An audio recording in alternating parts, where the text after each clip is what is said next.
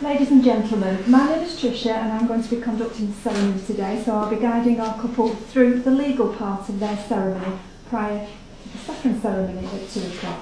Over here is Ellie and she is our marriage registrar, so she has the very important role of witnessing the marriage and entering all the details into the register. I am required to tell you that this place in which we are now met has been duly sanctioned according to law for the celebration of marriages. You are here today to witness the joining in matrimony of John Edward Peters and Nicole Marie Riley. If there is any person present who knows of any lawful impediment to this marriage, then they should declare it now.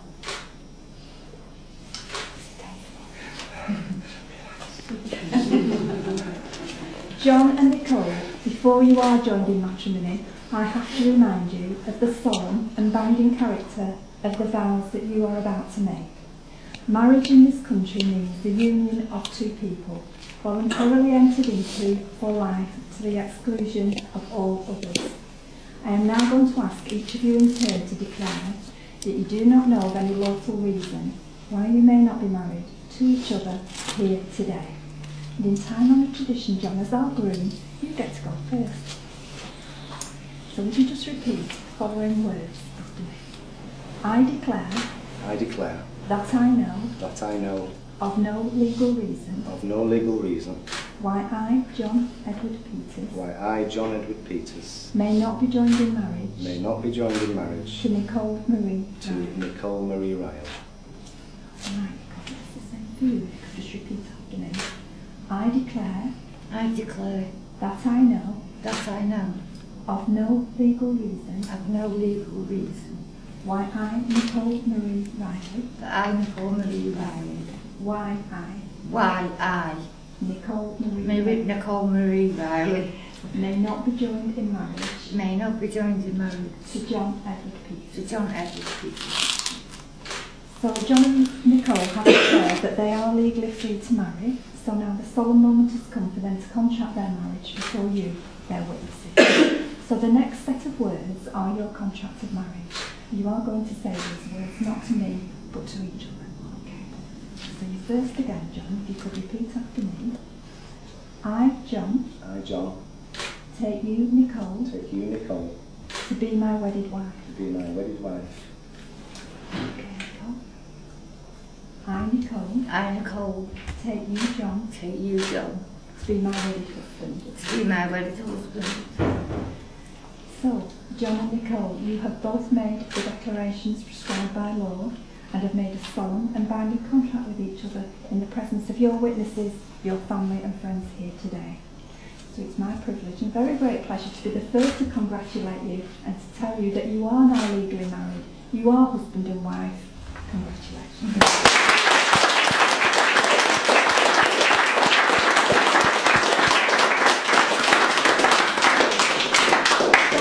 Gentlemen, the next part of the ceremony, the final part of the ceremony, will be the signing of the register book. Ella can only start writing it at this point in time, so we need to give her time to finish it. So what we're going to do while she's finishing writing that register is have a few photographs taken.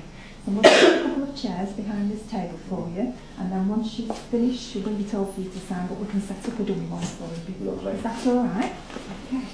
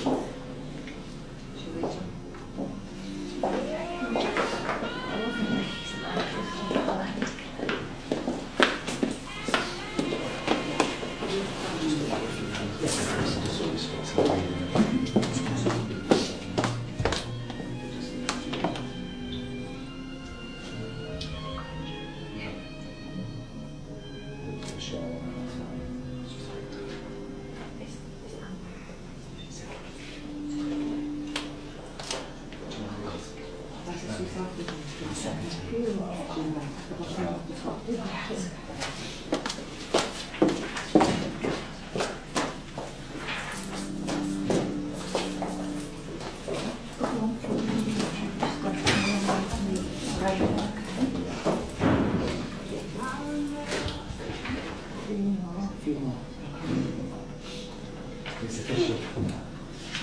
20 years. Oh, at last.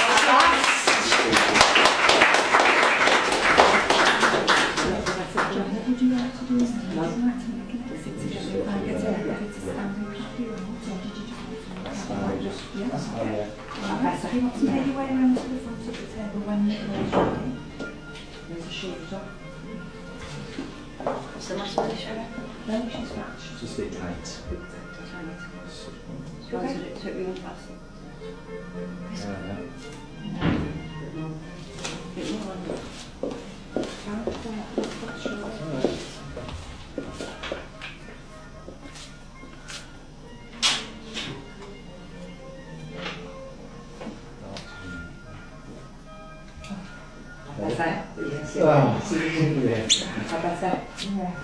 I wish someone did that to me when I got married.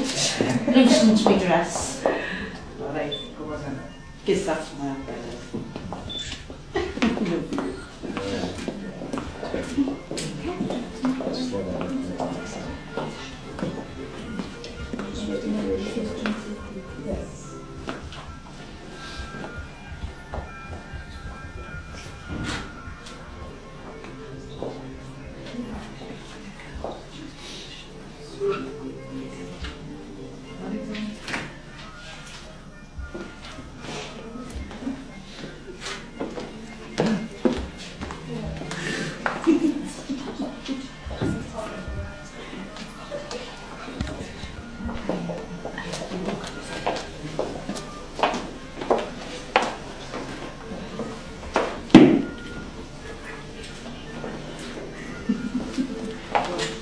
Just wait till the registrar. Yes.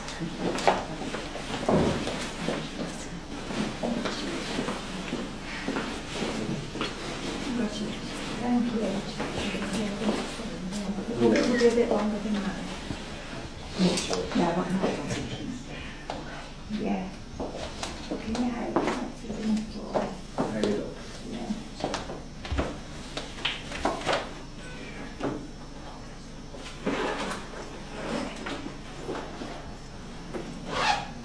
That's it. It's all right. It's on the it's in the yeah, just turn that.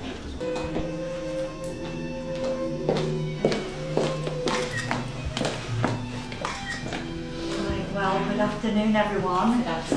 My name is Marilyn Gregory, and I'm going to be the celebrant for this special part of the ceremony this afternoon.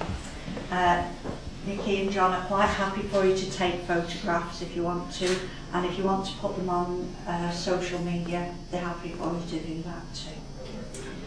So can I just say before we start today that I know they're both very, very grateful for everybody who's come together and help them to put this very special day together, and particularly to Patricia, who's outside there, and all her team at Gift of a Wedding, because I know they pulled out all the stops to make this a really special day for you both.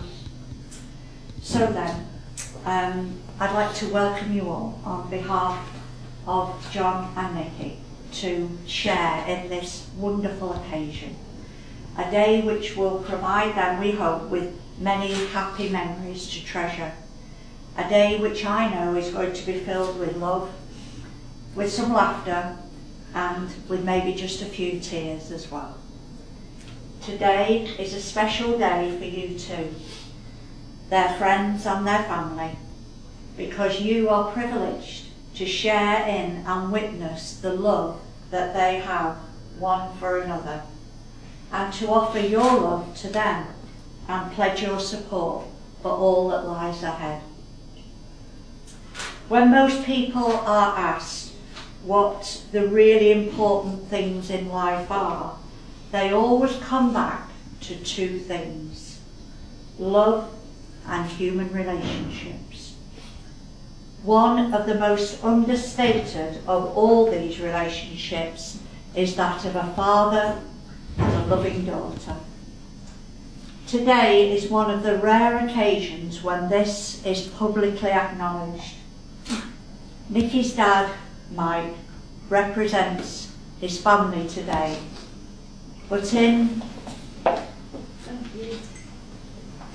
the special gesture that he made in giving his daughter away, he symbolises his own personal love for his beloved daughter.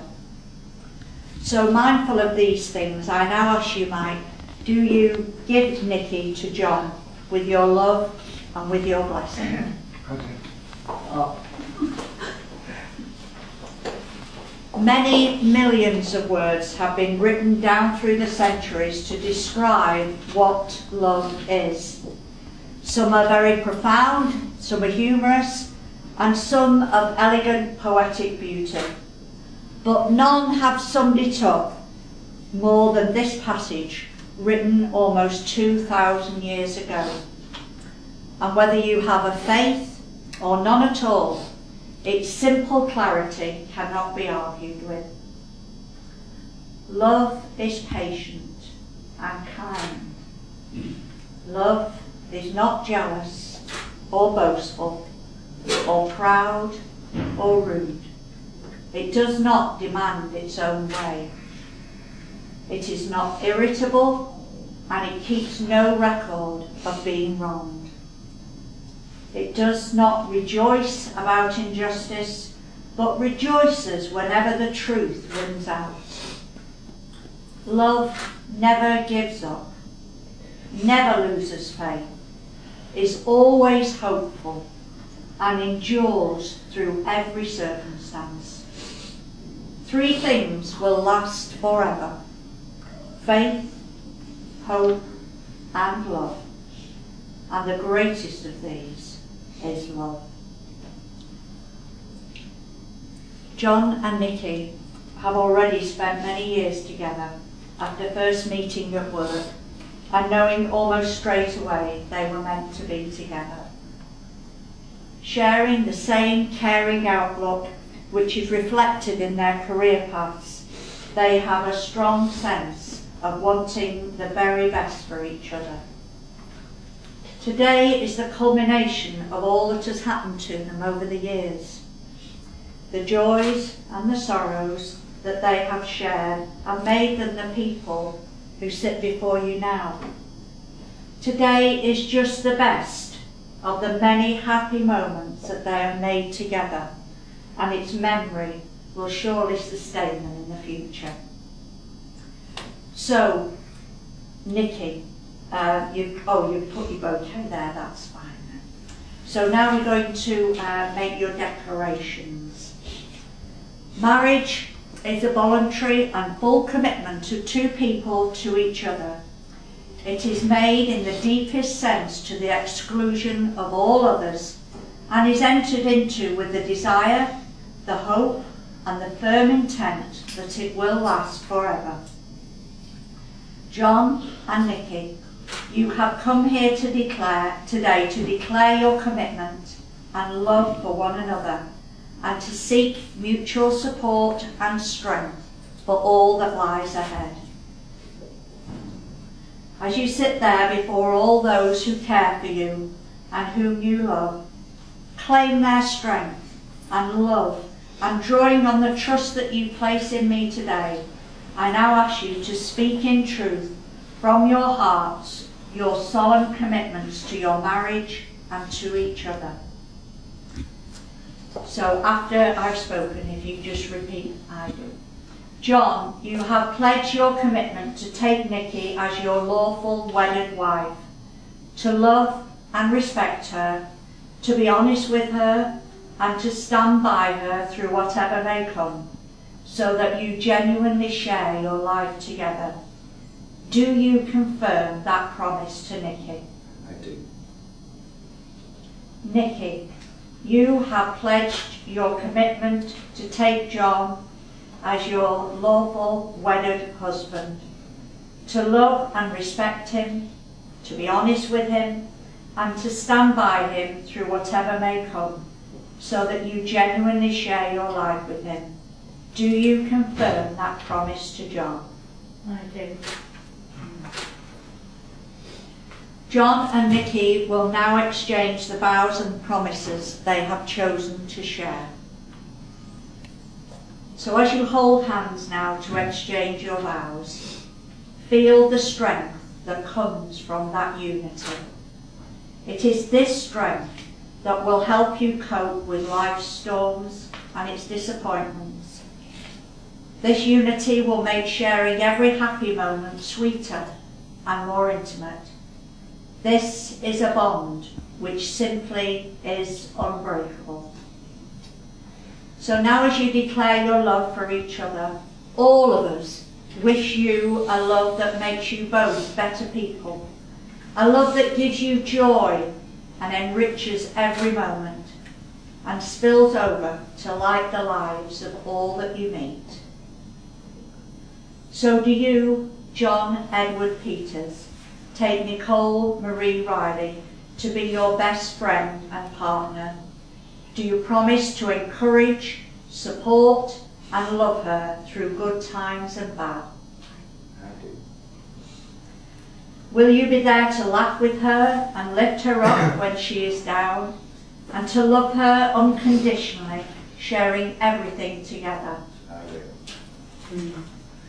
Do you, Nicole Marie Riley, take John Edward Peters to be your best friend and partner? Do you promise to encourage and inspire him and to love him through good times and bad? Will you be there to laugh with him and lift him up when he is down, and to love him unconditionally, sharing everything together? I will. Now is the time that our lovely couple are going to exchange their rings. So can I ask, Grace. Grace. would you like to come forward with the ring? That's it, brilliant, well done. Don't worry, I won't bite. Would you just put them on the table there? That's lovely, thank you so much. You can sit down. That's lovely, thank you. Well done. John and Nickie will now exchange rings as an outward sign of the never-ending circle of love they have created together.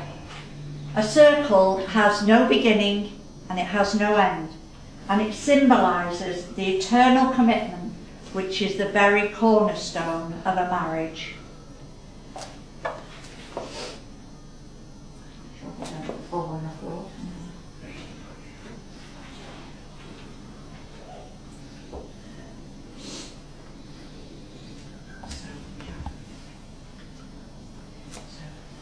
Do you, John, give Nickie this ring as a symbol of your commitment to love, honour and respect her, and an affirmation of the vows you have just spoken? I do.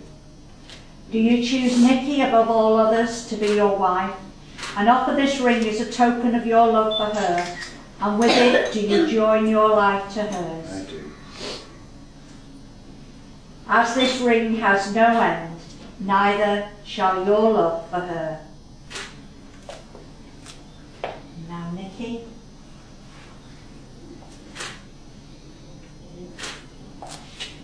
You, Nickie, give John this ring as a symbol of your commitment to love, honour and respect him, and an affirmation of the vows you have just spoken. I do. Do you choose John above all others to be your husband, and offer this ring as a token of your love for him, and with it do you join your life to his? I do. As this ring has no end, neither shall your love for him. So John and Nickie have declared their love for each other and made solemn vows which they intend to keep for the rest of their lives. So it gives me great pleasure to confirm that they are husband and wife.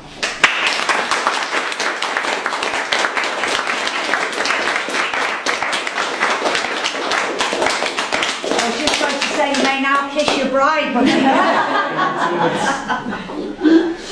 so you are all here being witnesses to this special day, and everybody here will now recognise you as husband and wife and will honour you as such from this day forward.